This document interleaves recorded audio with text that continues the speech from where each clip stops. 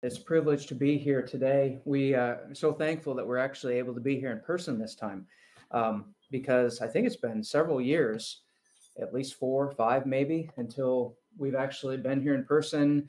And so last time, like Pastor said, we did a Zoom update, and that's just not the same, right? But we realized that it's really not terribly far to just drive down here. And so we thought, hey, let's do it. And we're so glad that we were able to actually make it. It was a surprise for our kids, actually, because they didn't know until basically the last minute or a week or so before that we were coming down, because we didn't want to get their hopes up or anything. But thank you so much for your prayers, for your support. You truly have been one of the churches that has supported us right from the beginning. And we are so thankful for you, and excited about what the Lord is doing here at Bethel as well. And so just a little bit of an update on Gracie. Pastor was asking me if I would just say a few words about where she is right now. So Gracie is our oldest. And last year, around December, I believe it was, she left Toronto and moved back to Maine, northern Maine, where my parents are and where most of my family are. And so she actually lives, when she's in Maine, with my parents. She worked with them for a time, and then she got her own job at a different place. Now she's working as a CNA, certified nurse's assistant, in a nursing facility. But currently, she is in Mount Morris, New York, which is close to Rochester, and she is at Lamplighter Theater. Lamplighter is a ministry that does Christian radio dramas. They also make books, and so at their headquarters, they have a book bindery. They have a place where they record all their radio dramas and everything. So they call it the Masters Guild. So Gracie is there right now. We dropped her off in September to Lamplighter, and so she's only going to be there for 3 months. That's how long. It's like an internship or an apprenticeship.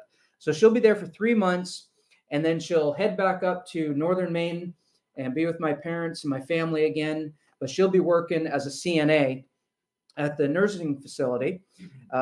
And then we will be traveling to Maine as well in December for a couple weeks so that we can update some of our churches up there. So things are going great. We're really enjoying our time in Toronto. We've been there for almost, as I said, 3 years. And the ministry is really, really exciting.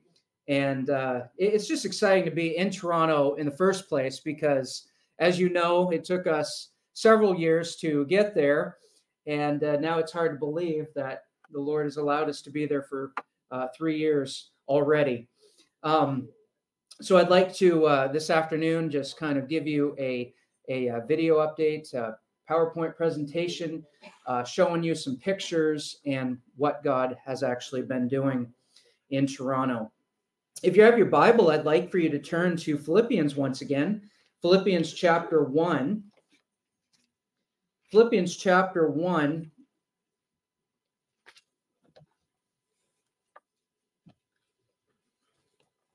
And this morning, I want to talk about the blessings of suffering. The blessings of suffering.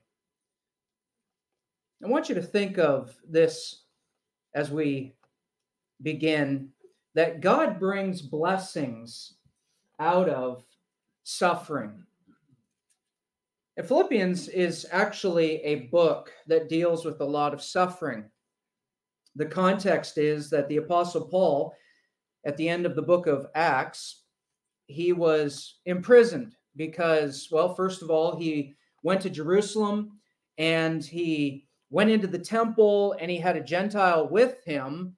Not at that moment, but he was accused as having brought in a Gentile into the temple because he had been seen with a Gentile before, and the Jews didn't like Paul anyways, and they were trying to ruin the ministry of the gospel among him. and they accused him, and he was arrested.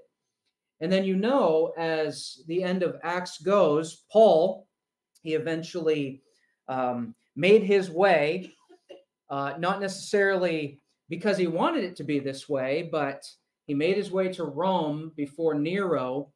And this seems to be where Paul is in the book of Philippians.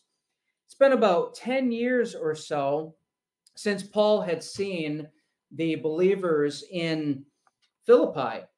And you might say that Philippians is almost like a thank you note or a missionary update that Paul gives to the church of Philippi, because they hadn't heard from him for a very long time. And they had sent to Paul Epaphroditus with a gift while Paul was in prison. And Epaphroditus himself got sick while he was visiting Paul.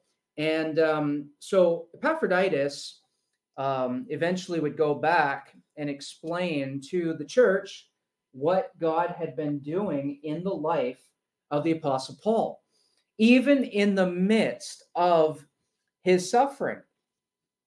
I want you to think of these words that only God can take a bad situation and turn it into a good situation. Only God can take the suffering that you and I face and turn it into a glorious thing. Only He can take our suffering and make it good. In this case, Paul said elsewhere in 2 Timothy chapter 2, verses 8 and 9, that he was bound, but the word of God was not bound. And in fact, the gospel is actually flourishing. And Paul, in the book of Philippians here, he had quite a successful gospel ministry, a successful prison ministry, actually. Remember, he was under house arrest, and he was chained to a Roman centurion for, 24/7. And what do you think that Roman centurion heard on a regular basis? He heard the gospel. And it's amazing, because you would think that during a time of a believer's darkest hours of suffering, that all would in fact be lost, but that wasn't the case. The gospel would not be silenced. God was working, and the church was not discouraged, but was actually greatly encouraged. The opposite of discouragement has proven true for Christians, that during persecution, it's often during those times that God does His greatest work. Tertullian once said that it's the blood of the martyrs which is seed. In other words, believers may suffer, but God brings great blessings out of that suffering. In Philippians chapter 1, we see this in verses 12 through 18, that Paul, though he is suffering in prison, God is producing so many wonderful blessings as a result of his suffering. And in this text, I want us to see what you might call 3 blessings of Paul's suffering, or 3 fruits or results of his suffering. And I want us to understand that these are also fruits and blessings that God will provide for you and I as well. Now, I don't know in your life right now where things are.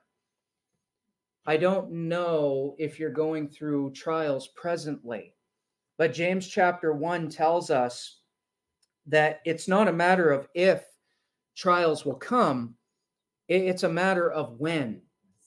We have to be prepared. But listen, friends, the beauty is that even as we do face these trials, even as we do go through times of suffering, and we will, there are great blessings that God will produce in our suffering. In verses 12 to 13, I want us to see the first blessed fruit of suffering, and that is that when we suffer, God advances the gospel in ways that we could never imagine.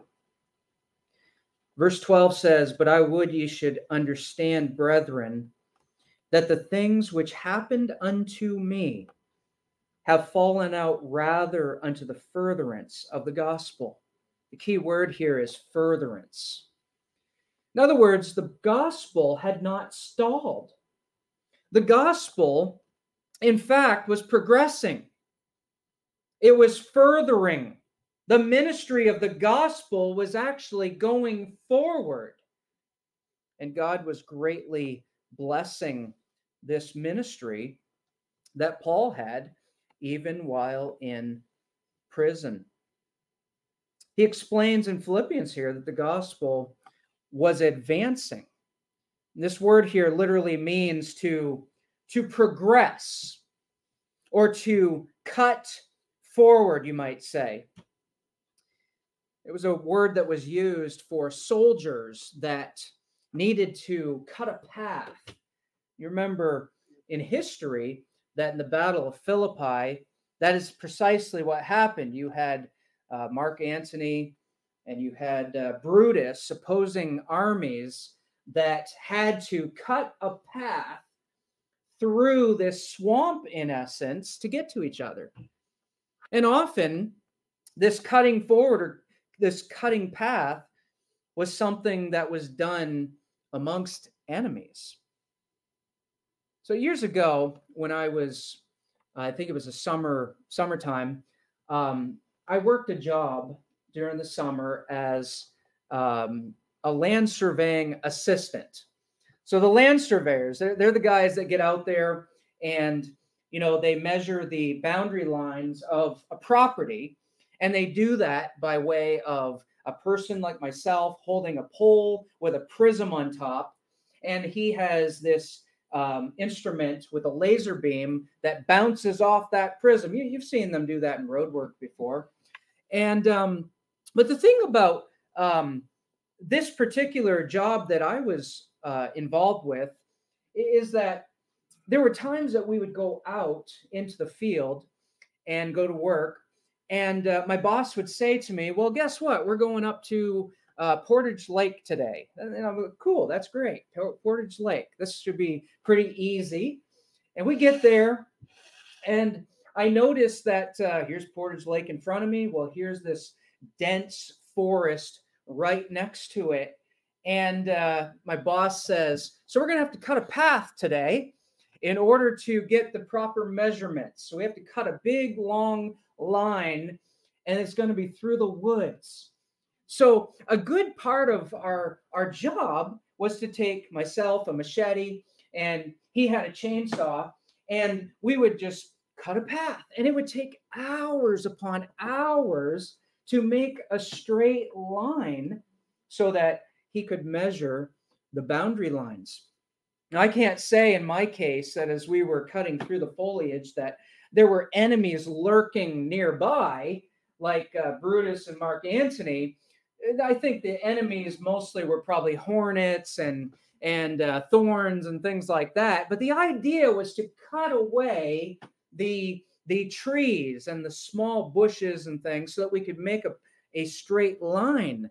And that is exactly what this word progress means. Paul, when it came to the gospel, says that actually what has happened is that the gospel has been progressing. And not only has it been progressing, but so far has it been progressing. And in verse 13, he says, "So that my bonds in Christ are manifest in all the palace and in all other places." And again, you think about that. Paul, he's arrested, but here all of Caesar's household has heard the gospel. This is a beautiful truth that even though Paul is suffering, God is advancing the gospel. And dear friends, God will advance the gospel in your suffering too. Years ago, also, I was at a pastor's conference, and one particular pastor was not able to come. because he had cancer and he was just too weak. So what he did is he recorded an update, basically, and we were shown the update at the conference. And here he is on a TV screen, his hair falling out, looked emaciated, looked like he was very thin. And here he was telling us, a pastor, telling us, guys, I just want to say that I have had so many opportunities to share the gospel with people. Now that I have cancer, more so than I did when I was healthy and just a healthy pastor.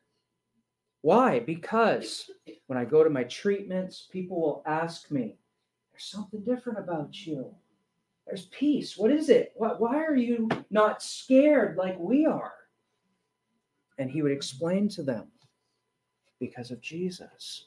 And he would share the gospel with them. And friends, that's what you and I have the privilege of when we suffer. Is that when we suffer, God often advances the gospel in ways that we could never imagine, in ways that you could never dream. I mean, do you think that Paul, as he was under house arrest, could imagine that the whole palace, the whole Praetorian Guard, all of Caesar's household would have heard the gospel, and no doubt many come to faith? Who knows what was going through Paul's mind at first? But God certainly had a plan for him. And God will use you and I as well. What's the second blessing of suffering? A second blessing and fruit or result is found in verse 14, that when we suffer, believers are greatly encouraged to trust God more. Verse 14 says, and many of the brethren in the Lord, waxing confident by my bonds, that's right, are much more bold to speak the word without fear. Believers are greatly encouraged as a result of Paul's suffering. They didn't know how he was doing. But he said, you know what, guys? The truth is that the believers are encouraged even more to proclaim the gospel because of my imprisonment, because of my bonds. You know, sometimes God allows you and I to suffer so that we might be used to encourage other brothers and sisters. Sometimes he allows us to go through a particular trial because he's going to use the encouragement and help and grace that we receive from him to show that same grace and encourage another brother or sister down the road. Turn to 2 Corinthians chapter 1. 2 Corinthians chapter 1, verses 3 to 5. This is what Paul explains in verse 3, 2 Corinthians chapter 1. He says, blessed be God, even the Father of our Lord Jesus Christ, the Father of mercies and the God of all comfort, who comforteth us in all our tribulation. Why? Here's the reason, that we may be able to comfort them which are in any trouble, by the comfort wherewith we ourselves are comforted of God. For as the sufferings of Christ abound in us, so our consolation also aboundeth by Christ.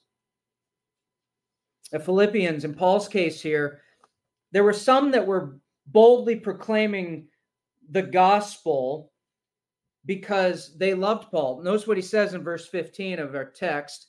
Some indeed preach Christ, even of envy and strife, and some also of good will. So while Paul's in prison, you have these street preachers, if you will, that are out there proclaiming the gospel, but for wrong motives. And then you had others who were proclaiming the gospel for right motives because they love Paul and they support him. And Paul, whether these ones who were preaching for wrong reasons or those who loved him, we see his attitude, and that's actually the third result or fruit of our suffering, is that when we suffer, God transforms our hearts. And I say that because Paul says in verse 16, the one preached Christ of contention, not sincerely, supposing to add affliction to my bonds, but the other of love, knowing that I am set for the defense of the gospel. But what is Paul's response in verse 18? He says, what then? Notwithstanding every way, whether in pretense or in truth, Christ is preached. And I therein do rejoice. Yea, and I will rejoice. Now he goes on and the passage goes on, the paragraph goes on. If you know Paul, he didn't write short sentences. Often it was 15, 16 verses until he came to a period. His arguments are, you have to follow them very carefully. But we'll stop there for our purposes. But when we suffer, God transforms our hearts. Paul could have been bitter. He could have been angry at, wait a second, these guys who are proclaiming the gospel out of wrong motives. He could have been angry with that. And he could have been bitter. But that wasn't his attitude. It was, no matter what, I am going to rejoice. And I say that when we suffer, God transforms our hearts. I believe God transformed Paul's heart. It's not our normal reaction. Our default, even as Christians, is the flesh. And we need to continually ask the Lord for strength and continually depend on him. Jesus said, without me, ye can do nothing. And, in my own life, I had something happen last year, actually, at summertime, that caused me to understand truly without Jesus, I can do nothing. I can't even get out of bed without Jesus. I can't even move my fingers. I can't even see or blink or anything. He is truly, as Colossians 1:16 and 17 says, in him all things consist. In him all things are held together. And then that isn't just a nice little phrase. Well, without me, you can do nothing. And we say that, give lip service to it. But folks, do you really, truly believe that? Without him, you can't do anything. And he brought me to that point last year. And I had to be bedridden for several days and was wondering, am I getting out of bed? Am I going to recover from this situation? It was pretty scary, actually. But it helped me to understand, without you, Lord, I can't do anything. If you want me to be in bed the rest of my life, or if you want me to, not be able to do the same type of ministry, that's okay. The same amount of ministry, you want me to tone it back a little bit, that's okay. Things were possibly going to be different, but thankfully God did give me strength again. But it was him. It was him. He gave me the strength. We have to truly believe that and not just give lip service to it. And Paul, This was not his natural default. It was the Spirit of God working within him to transform his heart, to come to that place where he could say, yes, I rejoice. I rejoice, and I'm going to rejoice. And it's funny because he actually says almost, if you didn't hear me right the first time, I'm going to say it again. I will rejoice. And then he says later in Philippians, rejoice in the Lord. He was full of rejoicing and joy. When we suffer, God advances the gospel in ways that we could never imagine. And when we suffer, believers are more encouraged. And maybe you'll have one of those opportunities coming up where you'll be able to encourage another brother, another sister. But when we suffer, God transforms our hearts. Our suffering isn't done in a vacuum. God doesn't allow us to suffer for no reason.